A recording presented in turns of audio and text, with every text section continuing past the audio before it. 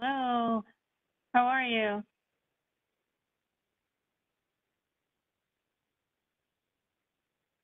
All right.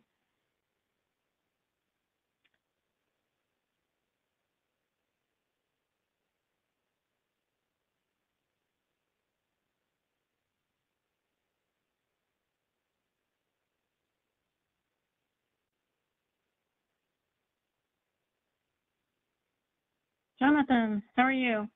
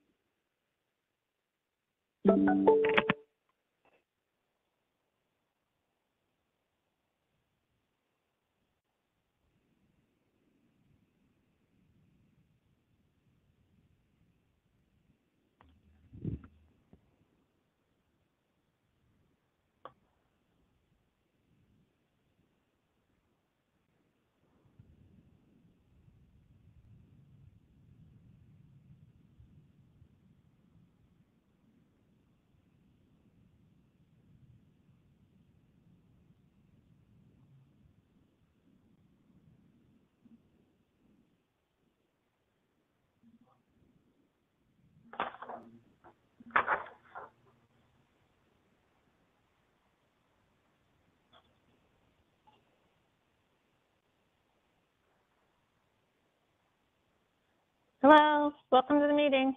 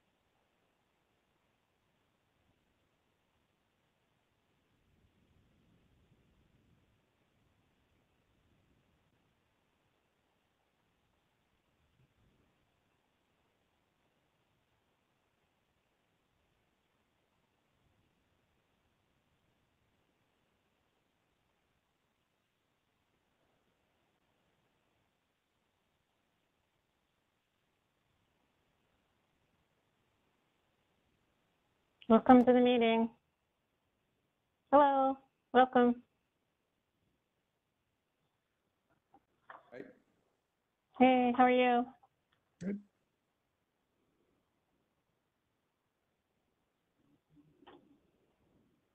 It's only 3 minutes till the meeting and we haven't seen our speaker yet. I hope everything is okay. Well, she's in Europe, right? She's in Switzerland, actually. Yeah. Hi, Howard.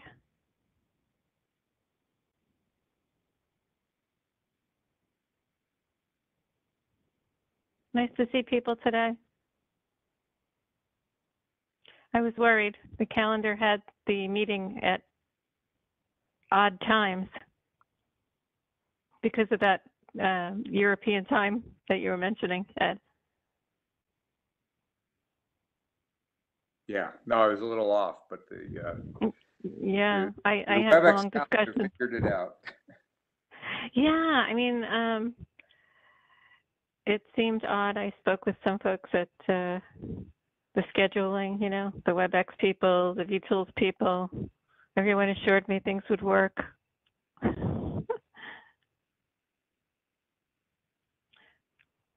I think we had 104 people sign up for the meeting, so at 2 minutes ahead of time, I would have expected to see a few more if everything is working. You know what I mean? Yeah.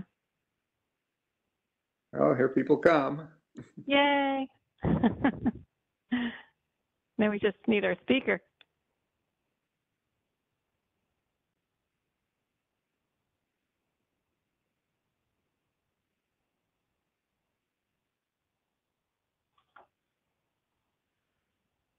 I'm really glad there are so many people interested in this topic and then the speaker.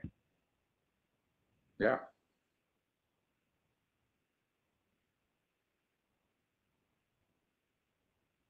We're hoping to attract some more distinguished speakers from the Computer Society. I hope that's of interest to people. Mm-hmm.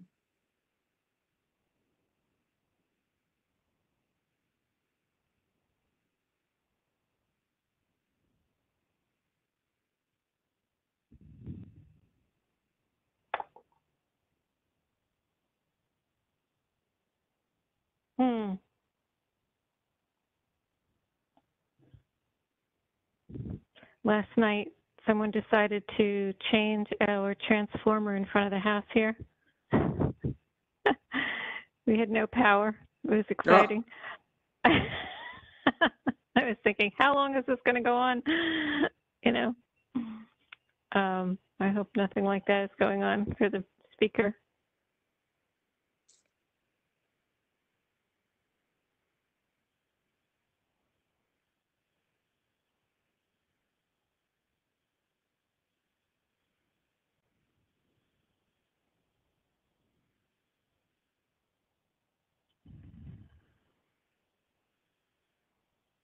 Ah, very good. Lots of people showing up now.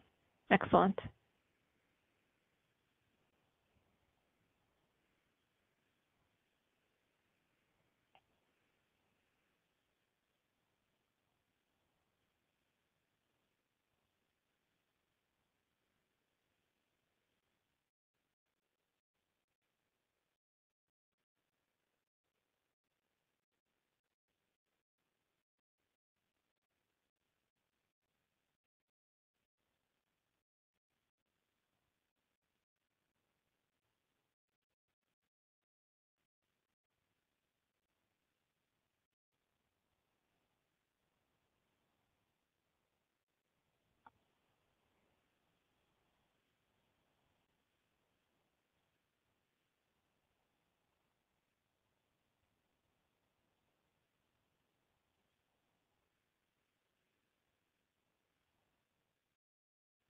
Oh, this is encouraging. Very good.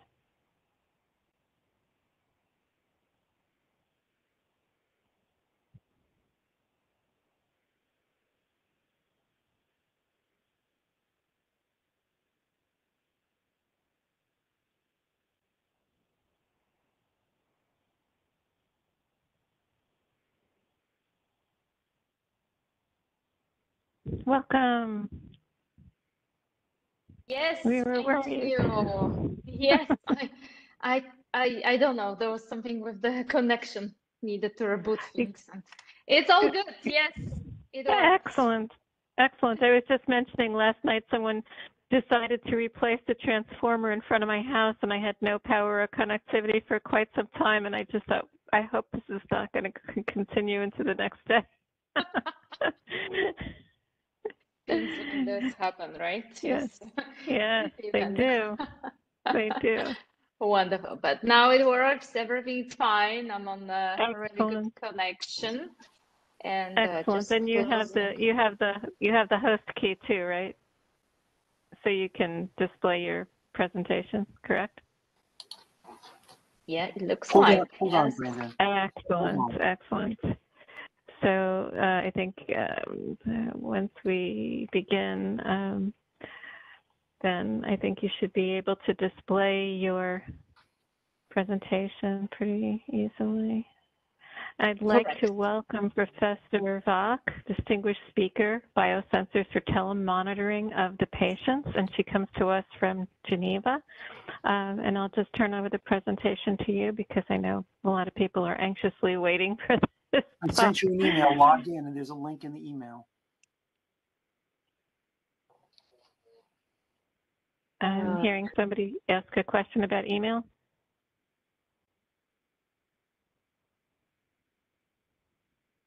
Shall I start a screen sharing in the meantime? Yes, that sounds wonderful. Excellent. Great. I Perfect. guess it works. Wonderful. I think it's the right presentation, right? Yes. Wonderful. So, I would like to introduce Professor Wac.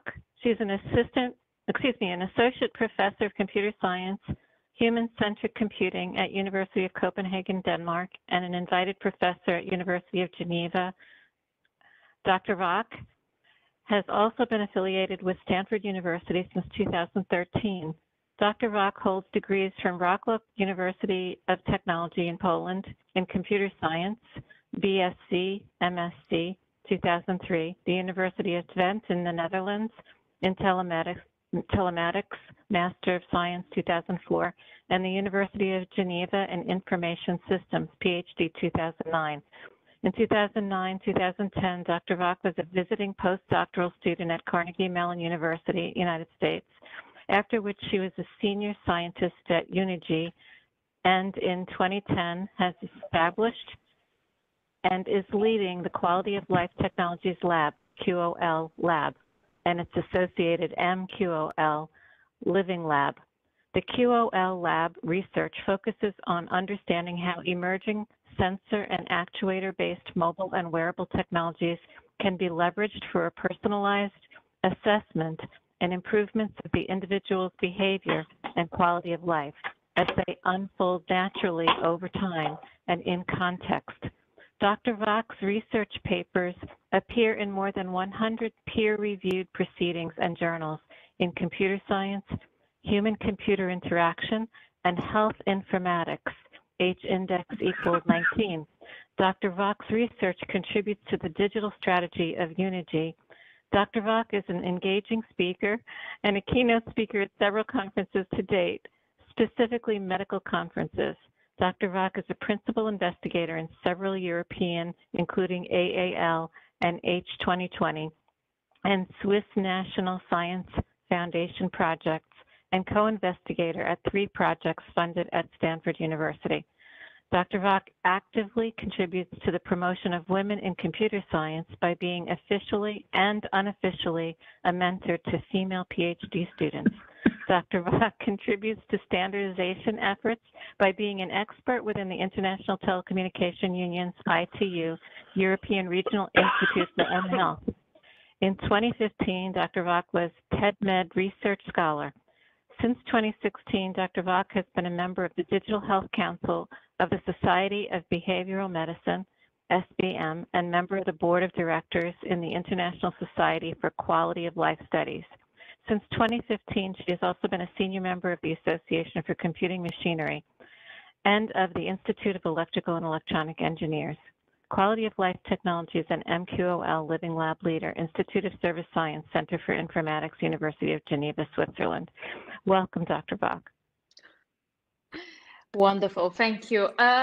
I would like to say that in the meantime, I became a full professor in Geneva, and I moved from Copenhagen, and I know where there was a challenge. The challenge was we started talking about me giving this talk already last year, and unfortunately broke my hand. I had a major health issue, and since then also there was things which were not updated.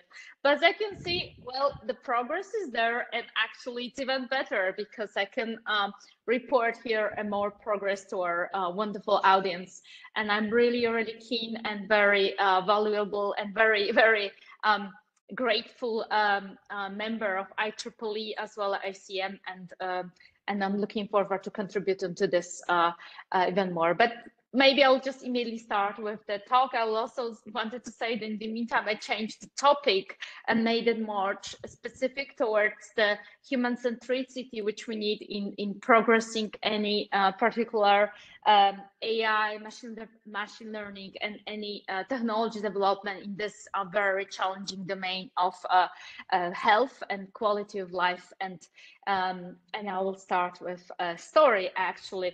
I will set it up from perspective of the clinical case or a use case of a user. So we do have this patient, female of 70 years old, in her kitchen, we see, and the person is so-called comorbid patient. So we have a diabetes, we have a cardiovascular disease, and we have a mobility issue related to her hip fractures, which were related to her just fall on the street. Basically, there was an accident both times, and both hips were now replaced recently. She does love cooking. She does love much too much food. And for those of you who know something about diabetes, then you know that she should be taking care of her glucose levels daily, multiple times per day, and also having her kind of a healthcare kit and diary of what happened with respect to the glucose and insulin intake. But she's so stubborn. She knows she needs to do that, but she knows she's not doing this, and she points out that she knows her body better than any of the clinician. This is her healthcare shelf where she's self-managing and self-medicating and adjusting her medication on a regular basis, again claiming her body is her own sensor in a sense. And this is her excellent cooking. This is Polish cooking. And I do know intimately this patient. This is my mother in Poland. And I do believe that many of us have this kind of person, stubborn patient who is mainly maximizing their quality of life and kind of staying away from technologies. Everybody of us have some example of some older family member who is the example of comorbid patient who benefit from perspective of technologies, and also it's like, as I said, maximizing quality of life. Well, when we go further, actually, she's not the only one, and that's why we need more progress in this domain. She's not the only one, and when we look at the percentage of the future probability of expressing some specific health the disease or having some specific aspects of health, then our genetic factors contribute to 30% of the future makeup of our health, and 40% is at least 40%, because actually the new paper and new statistics are coming up with 60% of our future health state is based on our current day-by-day behavior pattern. Which are behavior patterns we're talking about? And yes, as we can imagine, for long we already know that alcohol and tobacco consumptions are one of the tops, but actually more and more evidence is coming from the fact that we are particularly not eating well, and we should be always moving more, as we all do know it. but if we cannot measure it, we cannot improve it, right? So that's why I'm not the only one, and there are other efforts coming from our colleagues in this wonderful field of computer science, information system, and related fields relating to behavior markers. So when we have a like a biological marker, we're looking behavior markers now, behavior as a more like a mirror for genome, digital biomarker as a particular attribute of daily life, which is then captured by this digital devices. Well, again, coming back to behavior, imagine sleep, right? So sleep is also one of the contributing factors of day-to-day behavior, which then later on results in different health states depending on our sleep duration, sleep placement in 24 hours, thinking about persons who have a work shifts. Then if we get into, my mother or the patient gets into the discussion with clinician about their sleep, they may be confronted, they may be starting the discussion around their sleep with self-report. So there is a set of questions being filled based on which there is a specific evaluation. And as you can see here, there is a set of questions related to the way the person sleeps, the morning, the evening, the number of hours, the usual sleep disruptions, and then all the other experiences related to sleep. And the typical question we done in the past month: how many hours of actual sleep did you get at night? And I wonder how many of us on the call would be able to answer it accurately. And it's not the only instrument. So actually there is a whole field of quality of life, and maybe we are not here to read all of it. And I'm just commenting on the fact that there's at least already a few years ago, based on the literature, there's 159 different instruments for quality of life. So we could spend our days and nights filling up these questionnaires and calculating our scores for quality of life. And then also this other paper here, we have all the references necessary for those who are interested. We have particular improvements and revisions of this particular instrument, and it's all instruments. It's not really like measurement instruments from perspective of what do we know from signal processing, but it's self-reports, the self-reports, which are called instruments and questionnaires for quality of life. So this is the state of the art in quality of life assessment. And those are much more context-less, very subjective, rater-based or beliefs-based, memory bias, maybe burdensome, depending how many questions are there. Social acceptable answers are very frequent, because we do know that some questions may not be nice to answer, and maybe made our clinicians upset, right? Like my mother may not say all the stories and just keep managing her health by herself, and very qualitative. So at the doctor's office, with respect to clinical decision making, I'm presenting this particular taxonomy, which is by our colleagues from Quality of Life, Nancy Mayo and others experts, which is related to what is the data set, which is then considered in respect to the clinical decision making. So we have on left-hand side, we do have a patient-reported outcomes. This is the overall keyword, which is describing the overall field of self-report, where there is a validated scales and instruments and questionnaires, and it's all about self-report. And then in self-reported outcomes is a subset of patient-reported outcomes which could be observed externally. So in the middle we have observer and proxy. Imagine you are mother of a child, then you are becoming a proxy of your child when you come to the doctor and you point out what were the symptoms, what were behaviors, what were sleep patterns, or maybe you observe some pain. So whatever you could observe from perspective of the observer, you'll be a proxy for the child, which cannot report for herself or himself, and that could be also for older persons. And observer reported outcomes, the box on observer reported outcomes is related to, for example, trained nurses in elderly care houses where they trained for observing specific behaviors, and they also are reporting additionally. They may be reporting additionally to the patient. So the patient, they may report themselves, once again, patient report outcomes, and then there could be additional self-reports, but also other reports. So still qualitative data coming into this decision making. And then on the right-hand side, we have a clinician reported outcomes. So we have a clinician which making maybe some observations or tests, and then adding this as notes in electronic health record, or using some specific tests themselves. But when you go into really test like treadmill, then we get into this middle box, which is performance reported outcomes, where we ask the patient to behave at their best. So have this behavior at maximum, like as fast as possible, recall all these names I just told you, all 6 minutes walk test, which maybe some of you are working with or heard about. It's this performance-based outcomes when you ask the patient to behave at their best, to see their maximum capacity in given physical or mental or other situations. And then the last box is the technology reported outcome, which I would like to point out that it's in the original document, there is no mention of wearables. So in the original document, there is a mentioning of all the X-rays and images and blood tests and anything like a hard core values coming from clinical system, but supported by technology.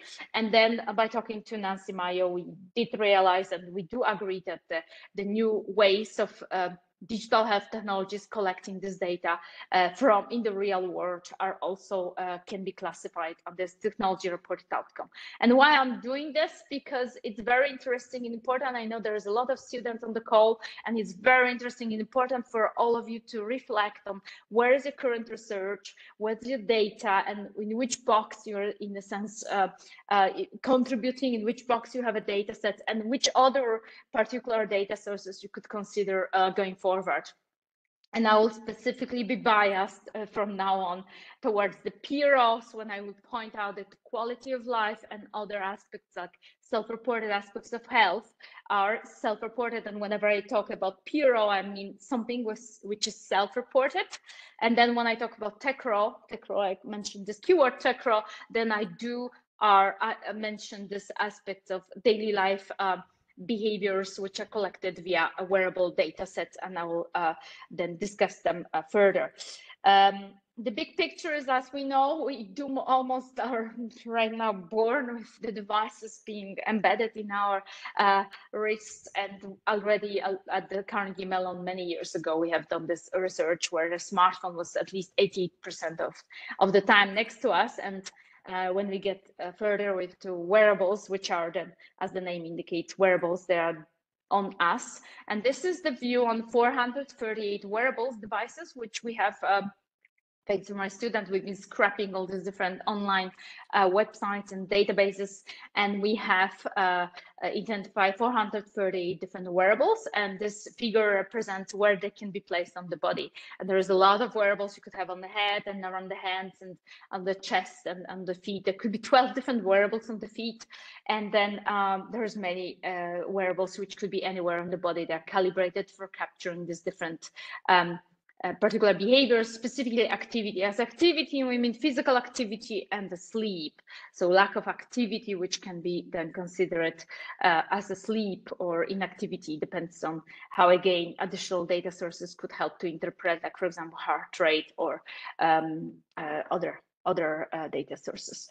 So example of behavior data, and many of you are, I presume, on the call do have these devices in use. So you have a physical activity, which then is deriving based on acceleration data. We derive steps, elevation, distance, and calories. Calories is also needed when you have maybe more like the height and then the weight and other derived features are there. The heart rate, then photoplethysmogram, then the heart rate is then classified as normal, moderate, fast, too fast. But I also wanted to say that there are different ways of collecting the heart rate. The most, as I said, most frequent is photoplethysmogram. And also when you look at the data, you could see that, data and clinical research, you could see that in most cases, the most accurate devices are collecting data accurately at night. So also that's what we leverage. Then the sleep, total bed interruptions, heart rate. We do not in our research, and I would not encourage anybody on the call who is getting into this different wearables data sets, do not interpret the sleep phases. This is very inaccurate. The sleep happens in the brain and the periphery of the hand, of the yeah, I also have, like, for example, aura ring, right? So periphery of our body does not represent what happens in the brain. So the most accurate thing you could do, it's what we're doing is like looking at the sleep duration, sleep placement in 24 hours, if there are interruptions, and also looking at the heart rate during the sleep.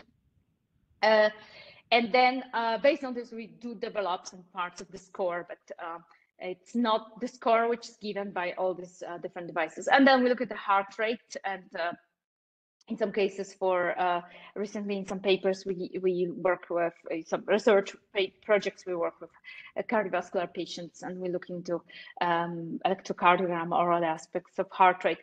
I would also like to then point out, I'm sorry, my animation has been somehow disturbed, but let's have a look. This is me. This is my own data looking at 3 different devices, most likely, you know, US-based Fitbit device. Then we have a WeThings, which is Nokia, which is European device, and then Oura Ring, which is also European device. It's another form factor. And this is the same body and the same person, 2 different hands, and sleeping the same way. And you can see that there is some also error with respect to sleep duration. So these devices are not that accurate, but they're accurate enough for the well-being and aspects of prevention. I also would like to say that Oura Ring, for those of you who do not know, we also pick up nighttime body temperature and respiratory rate, but specifically we are recently looking into body temperature for some of our application areas. As I already mentioned, we do also heart rate. Different types of ring and different types of devices have been used already around the COVID, right? So most likely you've seen other papers and other colleagues already looking into how infection, and ourselves as well, I have some papers on how we could discover that we get into some challenging times with respect to our health. So as you can imagine, that's what I'm going to present right now, and what would be the way forward to have much more objective, quantitative, longitudinal, continuous, non-judgmental, and frequent and context-rich picture with respect to having to our health, to our daily life behavior, to our health and future quality of life assessment. I would also like to make a big note to those of you who are working on digital biomarkers, because there's a huge confusion, and actually the current approaches are as follows. So first of all, FDA gives us this definitions for biomarkers.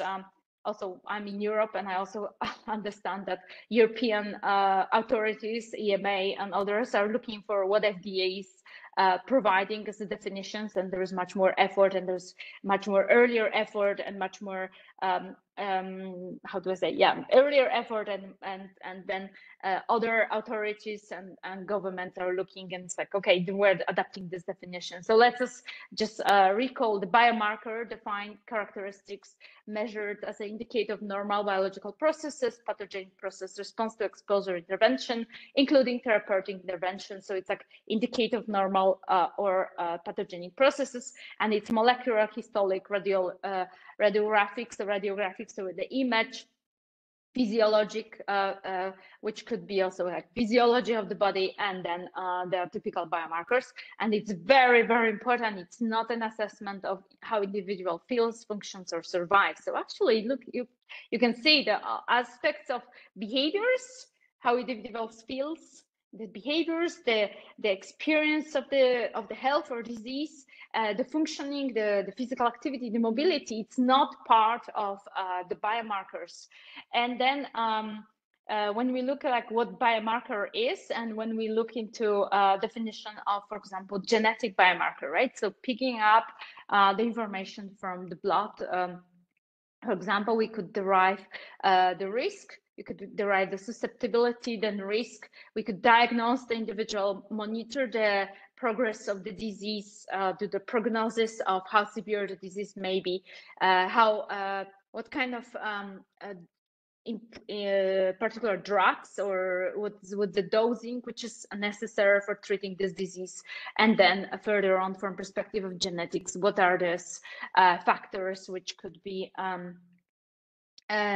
passed to your children, right? And then we get into this definition, like, okay, FDA also very recently have defined digital biomarker for us, and it's as follows. So FDA has written digital medicine, Nature digital medicine paper, the colleagues written, and they have added aspects of collecting this data, these characteristics of normal or biological processes or pathogenesis. They put at the back and said, now it's collected in digital health technologies. And there is no comment. So you see, they remove the other part, and there's no comment about the assessment of how individual feels, functions, and survives. So that's interesting. And then also, when there was this release of this paper, there was a very interesting discussion around the web, and FDA officials aim to stop misuse of digital biomarker. FDA officials look to set the record straight in the digital biomarker. How interesting is that, leaving us with quite generic definition, and who is now going also, I need to point out, for those of you who are not in the field or maybe somehow forgotten, like getting the digital health technologies as defined by FDA, they leave us with this hardware, software used to collect patient data remotely, and it could be wearables, or it could be as a software, it could collect outcome assessment, to collect patient-reported outcomes. You can see it could be collected via digital form as a self-report, which is like online web form, or some kind of assessment, momentary assessment, or any diaries and electronic health records.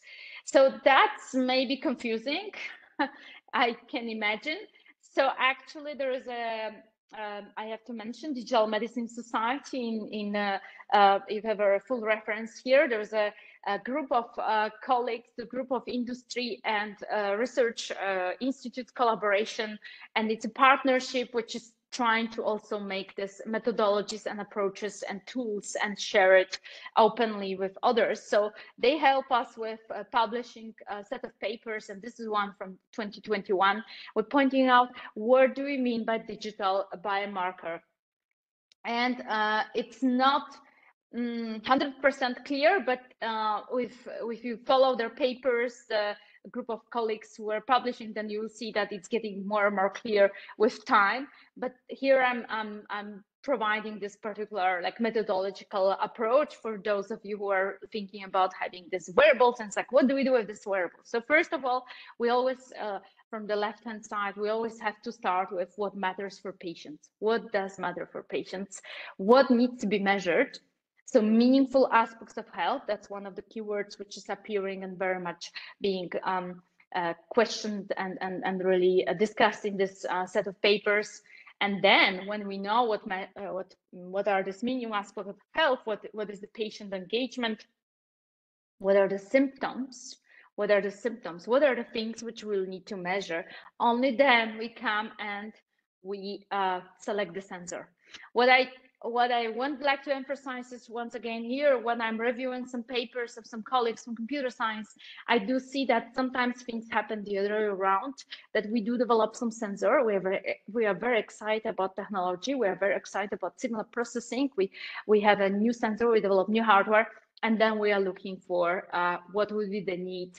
And that sometimes may not go well, let me put it this way. If we do not work with clinicians, if we do not work with the colleagues, we do not understand the way of the experience of the disease, if we do not get more into aspects of what's really meaningful for patients, then just getting the sensor and saying we are going just to use the sensor just because we have developed this beautiful technology, it may not go well. But this collaboration, this first step, is very interesting and important to develop so-called digital measures, as our colleagues are saying, which is really about correlating how do we train the algorithm? Like you get this data from the sensor, from signal processing perspective, and then how do we label this data, right? How do we label this data with clinical data? Do we get blood tests from time to time? Do we get self-reports, right? PROs, you can see patient-reported outcomes as a fatigue or pain or specific aspects of health, which is there. And then do we train this algorithm to recognize from the signal this. I'm about to head out. Hello. Can everybody please mute because I'm not able to mute the persons. I don't want to call out. Yes, thank you. Okay, so digital measure is the first step. And then the second step will be much getting into evaluation of this particular sensor technology, already having it labeled, train some algorithms, pre-trained algorithms, and then getting the studies to demonstrate, so really getting into clinical studies, getting working with the clinicians, with the patients, and understanding what is required for these measures to be reliable, what is clinical COI, it's clinical outcome assessment. There are hard and soft measures in the clinical outcome assessment, and some of them could be the self-report, some of them could be derived from, for example, image, right? So it could be this TECRO, which is much more clinical. It could be PERFRO, it could be performance-based measure based on which we already pre-trained our models. And then it could be also the, it could be also clinician reported outcomes. It's not like, it's less likely to be the observer one, but either PRO, PERFRO, or CleanRO, or another TECRO, which is much more clinically oriented, the blood, the image, the hardcore samples from the body could become this first, the training the algorithm, and then going further into digital COA, or digital biomarker. They are there to run the studies. We'll run the studies with the patients and in the clinic, and then further evaluate our sensing inputs, right? And then really correlate it, at least correlate, because actually in our research we also see that we need to go beyond the correlation, but at least start with correlation, like what is our sensor data correlating with what's known about the disease and what's mattering to patients. So I will say that the story is here. It looks quite neat, but whenever we also when we look at the most of the effort, which I'm going to present right now, I decided not to present any specific paper from the lab, because I think that will be very much limiting and really giving you specific focus. But what I see, what's necessary right now for many of us and many of the students and many of the faculty as well, and many of the clinicians, is like this big pictures, like what's happening out there and where do we stand and where are the efforts necessary. So first of all, many of you maybe find yourself developing some sensor, using some sensor, and getting into the first level of training of the algorithms, the first correlations, and most of the efforts seen in the literature from statistics, machine learning, AI perspective are still in this kind of a first box, right? And then we pick up like what's our sensor, and then what's our in some cases we call it gold standard, right? It's a gold standard evaluation of the health state of the patient. So again, I just copy pasted this particular taxonomy of the data, right? So is that the PRO? Is that a CleanRO? Is that the PERFRO? Is that another TECRO, based on which we train our algorithm?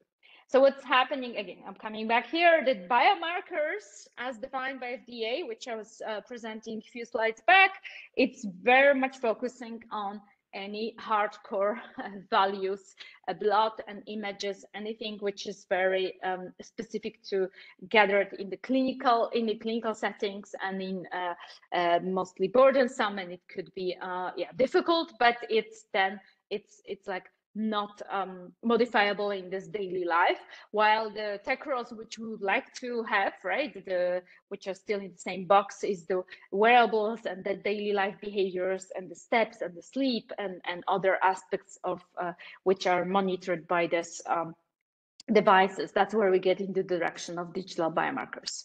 And ideally, you would have the picture, and I'll point out what needs to be done. We'd like to have a picture where these digital biomarkers of behavior are also then mirroring what can be done with them. We can also have a susceptibility biomarkers, risk diagnostic monitoring, prognostic safety, and others. And that's where the picture is. But and then also DME, I have to point out that it doesn't leave us with one paper. It's always a series of papers, and they have webinars also. It's a beautiful resource, and I would all of you, I would encourage to look in the website. There are free webinars and really a lot of resources. Digital Medicine Society, and they also then refine the first paper and go into the second paper, where the more recent paper, where they point out like what exactly needs to happen in the first place in order to get into this first evaluation of the algorithm, which again, I think many of you on the call are doing. It's like getting to first understand, with the sensor really measuring what do you think it's measuring, right? And when you develop new hardware, that's exactly where you are, right? The verification. The sample level data is accurate. It's really accurate and specific and sensitive and all this. And then further on, the second step is this particular algorithmic evaluation. Can it measure, detect, predict any physiological or behavior? Oh, my computer wants me to do exercise. Okay, we're back. Sorry. I hope not the big disruption is. Okay, the second part is, I need to get into the slideshow. The second part, which DME is pointing out, is what I mentioned, the step there, the analytical validation is algorithm. Can it measure, detect, or predict physiological behavior metrics? And then the clinical. And then once we have it evaluated first, right, we've labeled our sensor data, we have some first results of the coloration, only then we get into identification, measure, or predict a meaningful clinical, biological, physiological, functional state experience for the patients. And why I point out the third state is when we get into the working with the patients. It's also possible that already in the first stage we include our patients, we include our clinicians, of course, because I told you already that the selection of the sensor before even, right, the first step, what are you measuring, should be really motivated what matters to patients. But if you want for you, like for example, when you have a new sensor, in many cases at the beginning we'll use maybe healthy individuals, we'll measure, we look at the reference measure, gold standard, right? What's gold standard for measuring respiration rate or heart rate, and we'll pick up all these other technologies. We'll get healthy participants, we'll understand that sensors monitoring this, and only in some later stages, we'll get into the participant patients. I also would like to say that I'm a bit criticizing our colleagues and also ourselves, because again, what do we have? We have a new method, we have a new keyword, biometric monitoring technology.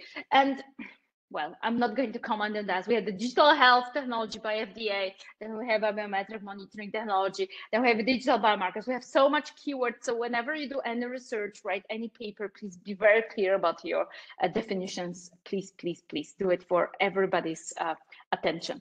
And I give some results. And again, I'm not looking into my own lab papers. We are doing some of it, but I want to give you like a point of view, like what's happening out there. Dream results. Well, let's see. And it's a bit of results which I do criticize. There were 73 patients which were given prior to surgery, pancreas surgery. They were provided Fitbit, for many of you who are using Fitbit right now, or yourself having on the wrist. And they were then followed for before and after the surgery, and it turns out that 4,000, if we look closely in the abstract, 4,274.5 steps were necessary in order to distinguish between the patients who were having a post-surgery complications versus not. And I will just leave you with this result. I'll point out that it may be not accurate, and I would like to say that it must need to go through the more rigorous research, because this 403,000, you know, when right now I'm talking with my hands, I may be collecting steps. So how we should not be pointing out to a specific values of number of steps, because the steps is not really an accurate value for this particular functioning, right? The physical functioning, and also the way the device is working. It's really prone to a lot of errors, and we can have a discussion about this. But then in a moment, I give you an example where there is like a surprise. So let's see what happened. Most likely, you know, Verily, which is a collaborator of Google, right? And it's a part of Google Health, and they have their own device, their own wearable, and this device has been applied to in evaluation of progress in Parkinson's disease. And here we have a Nature paper in which they pointed out that they deploy on as a manufacturer the device, they could have all the control of the device and pick up all the accelerometer data and maybe some other data. And there was this particular performance reported outcome. So what we have normally in the clinic, the patient will be asked to sit and to raise the arms and up and go. And it sounds a bit like the 6-minute walk test, where the patient is asked to walk around and be evaluated for this. And now we deployed on the watch very accurately, and they pointed out in the results of their paper that this particular device provides very accurate, moderate to strong correlations, or good to excellent correlations, depends on what, with whatever would happen in the clinic. So now how fascinating is that the patients are being sent back home with their devices, and they could do this test back home, right? So what happens next? What do we see? Like, we could see excellent results, but FDA, the company, the team developing it asks FDA for approval, and FDA rejects this particular digital biomarker. And why is that? Everybody's surprised. And why is that? There was so much homework being done, in a sense, right? So much signal processing to assure the quality of the results. And FDA points out that there is no evidence that this particular performance reported outcomes are meaningful for patients' life. So again, that gives us an example of, please come back to your homework, to drawing board, to users and to patients, to clinicians, and really make sure that whatever is being captured by these devices, it's meaningful for patients' life. Then we have another example. Maybe it's like a journey example, and it's a recent example of Actigraph. Most likely, many of you know it. It's like more like a medical device from perspective of activity tracking, and the cases of cardiopulmonary study where the patients with cardiopulmonary disease have been provided the nitric oxide versus placebo. So we have this intervention, which has nothing to do with wearables. On the other hand, it looks like a mobile device in which the patients would apply this intervention. And then one of the aspects when you look at the paper was that one of the hypotheses, one of the first results which were looked for is the 6-minute walk test, right? 6 minutes walk test, 6 minutes walk distance was supposed to be, it's hypothesized to be improved for the patients who undergo the intervention, right? The INO, pulsed inhaled intervention. But no, 083 was not judged as good enough, 083, as you can see from the table. But fortunately, I think I know it's a company website and giving this news. So it's like, fortunately, as part of this trial, the patients were also provided with Actigraph. And for those of you, again, who know Actigraph measures activity, and it's really accelerometer-based device, and it doesn't have any other sensor data, heart rate, respiration, other Actigraph. And then the patients were wearing it, and it occurred that the persons who had a higher physical activity, they had a moderate and vigorous physical activity. The patients who took the intervention, who had a real intervention versus placebo, had a higher moderate to vigorous physical activity. So what do we have? We have a tech row here, We had the TechRO, which is actigraph, which was fortunately provided. It was not considered as a first outcome to be correlated. And then what we have next is that they were evaluated as a better intervention. And then what we have, that FDA is pointing out that this TechRO is now becoming the primary endpoint and is encouraged to be provided to the patients in the next stages of this trial for this particular intervention, right? So how fascinating is that? Then we get into kind of a dream result where we kind of did not expect. They were supposed to do the 6-minute walk test, which was in clinical settings, but no, it occurred at the daily life, I should emphasize it more and more over again, moderate to vigorous activity in daily life, which was the patients were not encouraged, the patients were not instructed, they were just walking more, they were just better, their physical activity was better, and they were proven to be better for the persons who took the intervention, who were provided with the intervention. And then I would like to point out to DME again, which is here we have a specific example of something which is go outside of our thought about like physical activity and sleep and other aspects of daily life. And here we have an example of nocturnal scratch.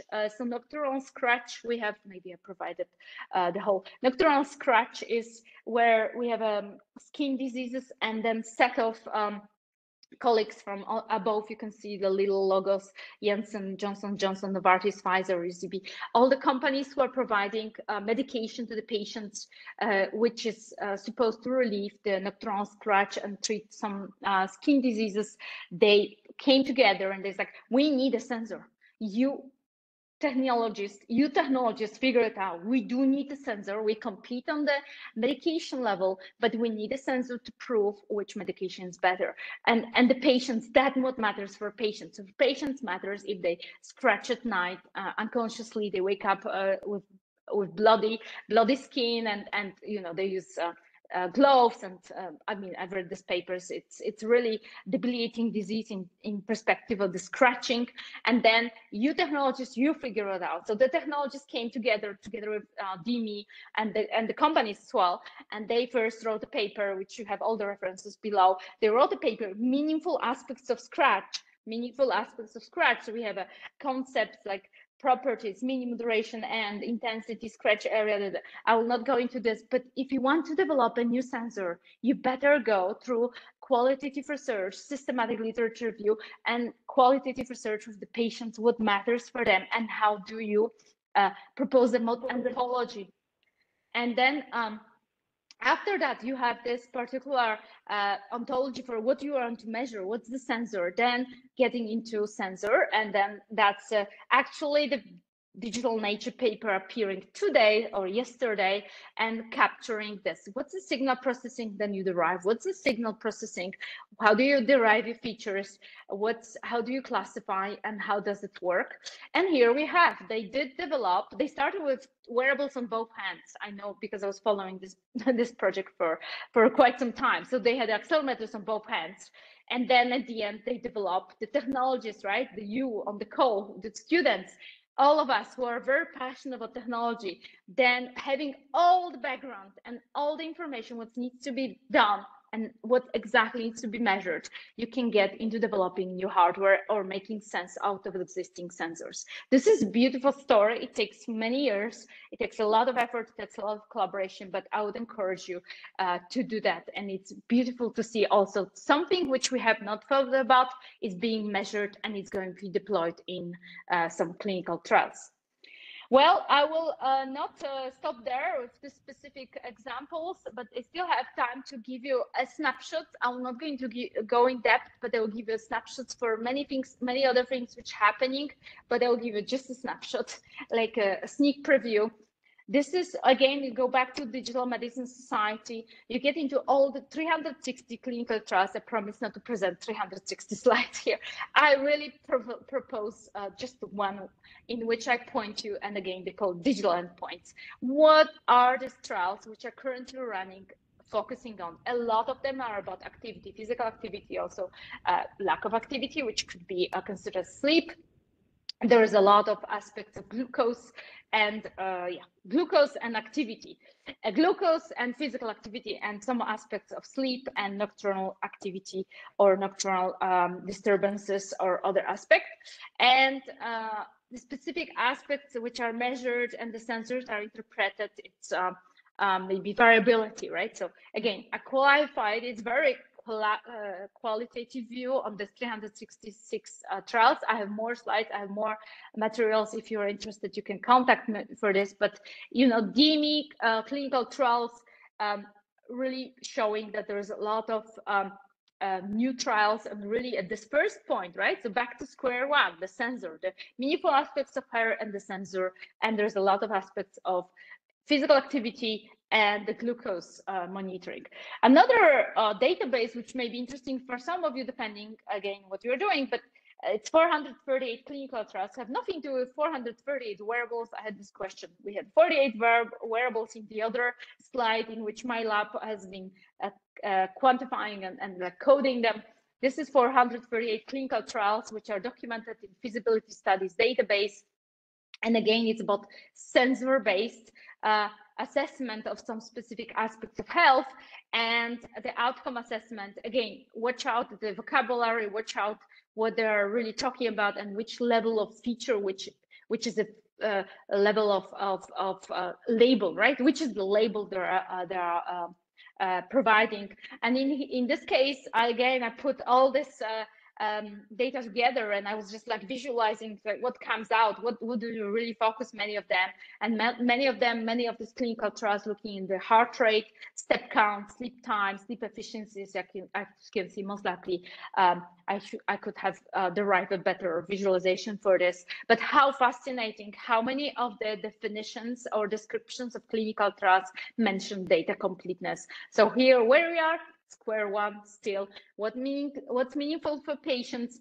What's the sensor? How do I correlate? And also the moment when I have something correlated, then what's the data completeness? Because I would not be able to go into next steps in the workflow, as you imagine, if I don't have the data, or I don't know why the data is lost, right?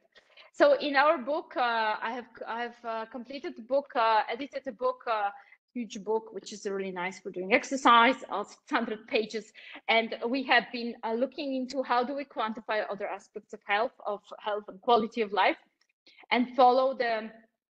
Actually, in order to organize our thoughts, and also in order to organize my thoughts in my lab, we always follow the World Health Organization definition of quality of life, which is considering physical health, psychological health, social relationships, and environmental aspects. And there are 24, they call it facets, and variables. And then we are looking into, right now in my different projects, we are contributing to 14 out of 24, but I'm not here to talk about myself, as I said. So there is a book where I said to myself, oh my God, I will never read all these papers in all these different domains, right? So my colleague at Stanford said, let's edit a book, let's invite experts. So we invited experts to each of the variables, and we said, okay, please describe what's the current state of this digital biomarkers. What are the sensors? What exists, and to which level there's already evidence we could quantify this particular variable contributing to quality of life, and then what else is existing with respect to the self-management behavior change. Although the behavior change aspect is not that emphasized in the book, as you'll see, it's a lot about sensors. It's still a first part. What's meaningful? What do we measure? How can we measure? How far we are in measuring ideally passively? Ideally passively. I think that's also what I should emphasize even more. And I think that's always what on our mind when we think about sensors, right, around the body. And I give a very qualitative, high-level view on. We also have classified this different mentioned technologies in all these different chapters: physiology, functioning, interaction, and context. Physiology is anything on the body, heart rate, galvanic skin response, blood pressure, temperature, anything non-invasive. Although there was also some glucose, which is a recent development, that it's invasive. Then functioning, it's a sleep and different aspects of physical activity, from standing, sitting to different at least 3 different levels of physical activity: interactions, anything related to interaction of devices or interaction of others, and then the context where we are. So what was the most mentioned sensor across all 24 chapters was the temperature and heart rate and respiration and some aspects of ECG. So it's electronic, it's related to heart, and then EEG, some EEG, which is more difficult, as you can imagine, going on the move, and really requires a bit more advanced sensors. I will go pretty fast before I run out of time. The next one is accelerometer. So for functioning, we would have a lot of acceleration, right? Physical activity and sleep as well. Actigraph, it's base accelerometer, and then screen on off. That's how fascinating was that. Also see that there was a lot of quite research and colleagues writing about how do we derive from the screen. From the screen, we could derive some aspects of sleep and physical activity, and also screen, and the phone itself could be a sensor, which of course we can imagine, right? Then interaction, there was a lot of aspects of how do we capture social activity by means of, for example, interpreting the applications being used on the mobile phone. And then, as you can imagine, in the context, there was a lot of location. So there was algorithm and sensors related to GPS, Wi-Fi, analytics of cell IDs, and all other aspects. Well, if you get through the overall view on like the 24 chapters and physical health, psychological health, social interactions, environmental, once again, each column represents one chapter in the book, and which column is a coded view on what happens with respect to the self-reports, because I told you in many cases this aspect is related to self-reports, like people reporting on their mobility, fatigue, sleep, self-esteem. So we asked the authors to really spell out what are the current standards, methods in evaluating this particular variable via self-reports or other data sources, right? In some tests, meaning peripheral, and in terms of affect and feelings, we had quite some development, and also state of the art with like analyzing the visual, vocal, verbal interactions or hormonal levels, right, of our stress, cortisol. But we kind of mentioned it, but we do not elaborate on this in the chapter. We really wanted something on the body, so physiology, function, interaction, context, and the heat map represents what's the current state of the art with respect to the sensors or data sources, and how where we are, what's the main emphasis on these data sources, and how do we quantify this physical health, psychological health, social interactions, social relationships, and environmental aspects. And yes, what always speaking silent is the body. That's the main conclusion, in a sense, that there is always something to measure on the body, around the body, and it could be correlated with some outcomes. I would like to emphasize that the human factors are really very important. That's why we are still sometimes staying at the first box, because the sensor is not enough. The sensor in context, the sensor in use is the most important thing, and the people are sometimes here. Here is the answers to the question where we ask people how they use their devices, how they use technology anyway, because that's our baseline. How do people interact with their current smartphones, wearables? Do they use it? Do they like it? Do they not like it? Because if you give any new sensor, we are going to get into their context of daily use, and that's where our data quality could be disturbed, right? So first of all, I would like to make sure that we all understand that there's always a group of people. I don't use it. I don't want to use it. Don't give me the sensor. Don't install the app. Don't touch me. Don't approach me. So here are the quotations from the chronically ill patients I was interviewing myself for the use of different technologies. And we should be very ethically respecting this choice of not using technologies. So any fancy sensor, it's not going to work for around 20% of people that don't really want to hear about this. Around the 20% would be saying, I would, but we need to have some educational aspects. We need to have assurance of the fact that they are giving consent to use these devices. They may be educated, they made some explanations, and they may also be assured about the quality of the data coming in, and also who can access. And then the next 60% 60% of the individuals they're interviewing had openness to use their device to their self-care, and they will like to either they use already a device or they will like to use some device. But in many cases, we need to think about the design. So that's where the human-computer interaction comes in. That's the colleagues from other domains. Please, anybody working with the sensor, you should have to think from the beginning actually about some aspects of human factors which may influence your data quality. Let it be like interface design or battery usage, which is a huge thing, The data completeness will be really a big issue if you do not think ahead of time. The performance, the accuracy, then overall, when you look at all of it, I'm not going to say too much, but I'll say it's how people feel about your technologies. That's how they are going to interact with your sensor, and that's how it's going to influence your data quality. Well, back to square one. Is that where we are? Yes, in many cases, that's where we are, unfortunately, and that's where a lot of efforts coming in, but we should keep going, and we should just keep in mind that there's a bigger picture to fill up, and there is a moment when we are going to have this figure out slowly but surely, I presume. Myself, we are now focusing, and for those of you who are around or who would like to collaborate with us, we are mostly focusing right now diabetes, obesity, cognitive decline, breast cancer, and sexual health, and migraine, and setting up the teams in Geneva, but also at Stanford. And back to my mother. So I'm also wearing it. I'm not the diabetic, but I'm testing right now some protocols. So that's interesting. And getting a view on the continuous data, it's very interesting. This is her point of view. This is her view on her glucose. It goes almost out of the scale, as you can see in some moments. And the red lines represent what she would see as what mental model she would have as a view on her health if she's just looking 2-3 times a day, pricking her finger as she's doing without her notes, right? She doesn't make notes. She's just thinking like, what do I need to do? What do I need to eat? The glucose and insulin, and the stubborn patients, you remember. So she pointed out it would help her to have this device on her. And the second thing, it's a good example of use of technology.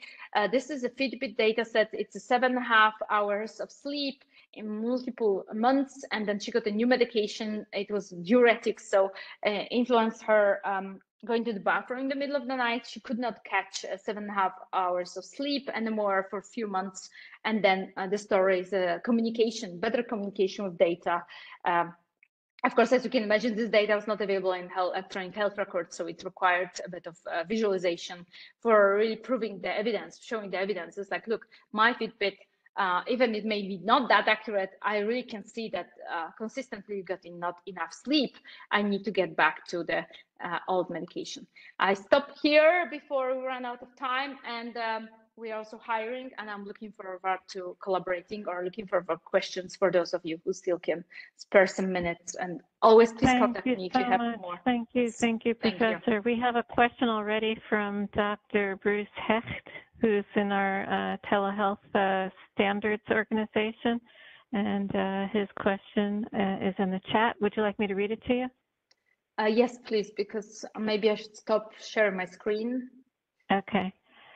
So thank you, Dr. Wac, for this wonderful and informative presentation. One question, would you have advice or recommendations for brain sensing and combining sensors and biomarkers for brain health and neuro? Very interesting and very important questions.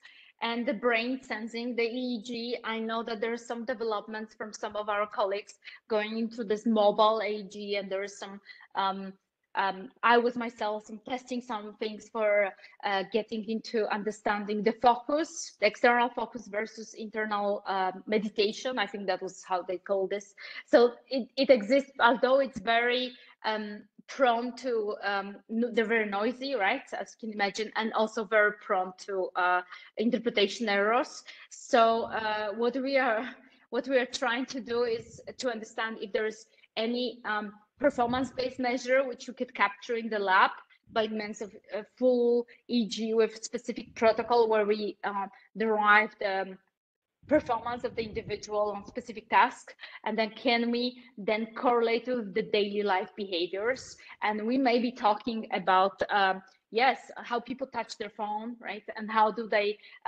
react, and what are these me tests which you can deploy in the daily life in different contexts, and how can we correlate? So I don't have a specific answer that I have a response, but we're all trying to understand how can we get through the brain to the body, and then monitor the body and have some correlations with the brain. And one additional note I will make on this, on the brain, one of my students work on the data for brain tumor, and it could be seen that the gait, analytics of the gait measured by actigraph actually, and derived could be correlated with the stage of the cancer. So it's like, that's another case, I understand. But we are all looking into how do we read the body through the brain, but we have to keep going and making sure that the algorithms are more accurate and there's more evidence.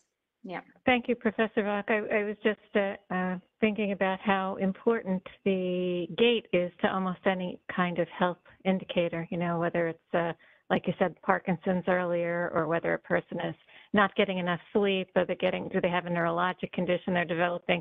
It could be any number of things that are affecting them that will affect the gait, and the gait might be one of the more sensitive things to indicate there's a health issue that needs attention. And we do have it in our phones, right? They measure, we want it or Exactly. not, with our devices. And, yeah. and so we have this real world data. Yes. There was a question, I think.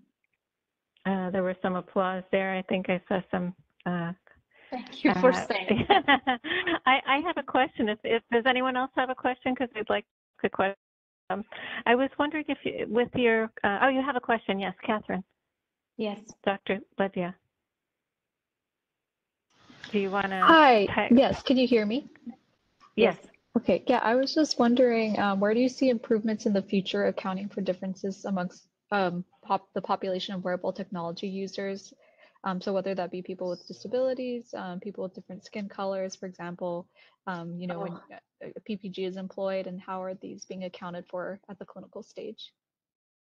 Oh, that's such a wonderful questions, and I know I'm following as well this the PPG, the aspects of different skin, the different aspects of disability, and like wearing the device being applied on the body differently. And well, what do I see? What I can tell you that there's a progress, and our colleagues were trying to bulletproof the sensors and aspects of signal processing, and we just keep going with this. So I don't have a definitely answer telling you that's already at 70% or 80% and for specific populations, but there is a definitely effort in this. And what I would like to say as well, there is a group, and myself as well, in some cases we just use the phone. So there will be a phone, and there will be okay, so not maybe sometimes not for heart rate, but like for disability as aspects of interaction. So looking at other modalities as well, right? So it depends if you need heart rate or not. But so it's really like looking at the other modalities where we can derive other parts of the picture. Got it. Thank you so much. Dr. Wac, I'm wondering if you could share with us where we might find a kind of a compendium of the gold standards, and, you know, perhaps do you think it's time for us to have some good standards from IEEE that give us an overview of these gold standards? Wouldn't that be cool? Yes, absolutely. Yes. Absolutely. So I did try it to like gold standards for what, right? As well, right? You may say. So I did try to document it in this book, where if you have a mobility or fatigue or sleep, there's a chapter on sleep, so sleep on fatigue. So please have a look, because all the authors were very strongly motivated, and I even sometimes did research myself, and I inserted into chapters, I have to say, because I really wanted to make sure every chapter starts with what's the gold standard. And in some cases, I also by clinicians, please have a look. Sometimes it's not the gold standard, it's a reference measure. Right. It's I mean, not, like the UPDRS, right? You mentioned the UPDRS, which is a Yes. gold standard because nothing else exists, right? That And is the correct. same, Yes. yes. Yeah. And there are many gold standards of that nature, and it's really as engineers, it's a good idea for us to see what we can contribute and how we can come to place the gold standard within the context of a modern, medical society. Exactly. So once again, at each, I'm not selling the book. It's open access for free. You can download it. And so it's like at every author was like, there's a table with a self-reports, all performance-based measures or clinical measures. But in many cases, we really wanted to push towards what's the reference measures or gold standard, and really make sure that you clarify it currently. And some authors were really, really great, and they did the systematic literature review on this domain, and only later went into, okay, and how is the technology? Right. So, and like, for really, example, with American Heart Association, they have guidelines for pediatric care and for adult care, and there's a gap of like 3 years between the pediatric care and the adult care. And yeah, and then in addition to that, they omit anybody who happens to have a diagnosis of certain types and who is not living in the community. So like, what is the use of this standard, right? So because you're typically dealing with patients, or you're dealing with people who are in a assisted living or a nursing home or in a hospital situation. So what is the point of this? And do people who are using these standards know that there are such limitations? That would be, really important to know. Yes, and I would really love to contribute if anybody has this particular approach. And this book, I should again mention, it's a lot for prevention. So it would apply a lot of the self-reports or performance-based outcomes apply for healthy individuals. It's like, and then they may have a diagnostic measure. So based on the result, you'll be able to pre-diagnose specific aspects, and then it doesn't go into any specific disease area. Yeah, I mean, like you mentioned diabetes, right? You mentioned diabetes. People and disabling conditions, right? People, when you talk about quality of life, people should be able to live with whatever that situation is and improve their quality of life. So our perspective or perception of health, what is healthy, can really transform based on these ideas that you're sharing with us today.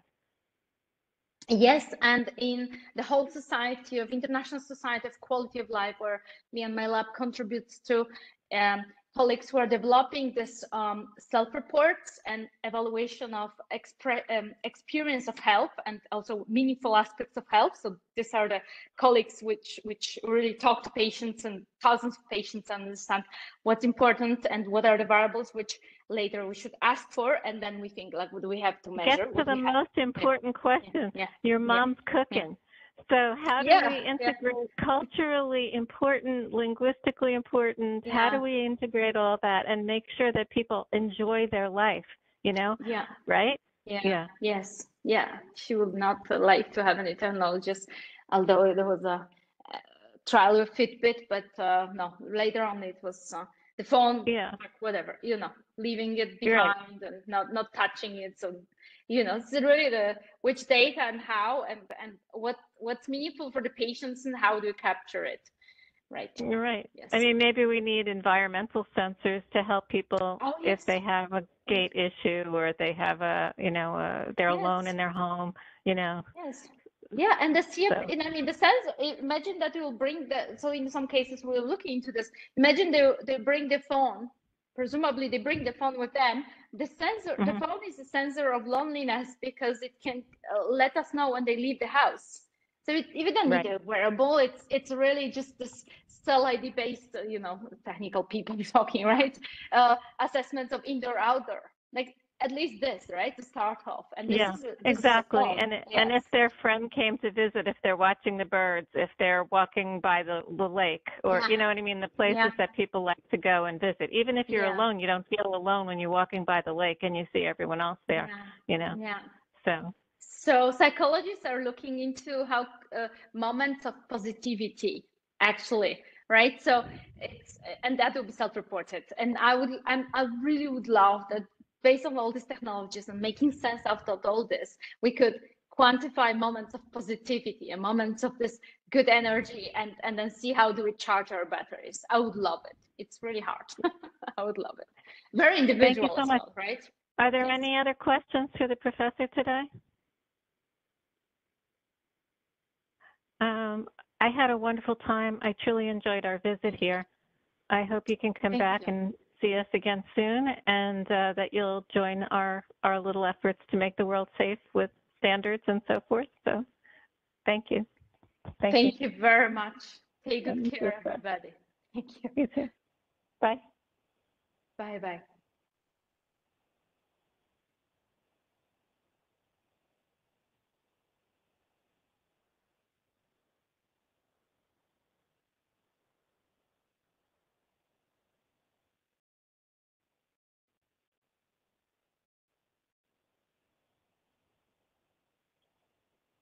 Thank you so much, everybody. I hope you enjoyed the presentation today.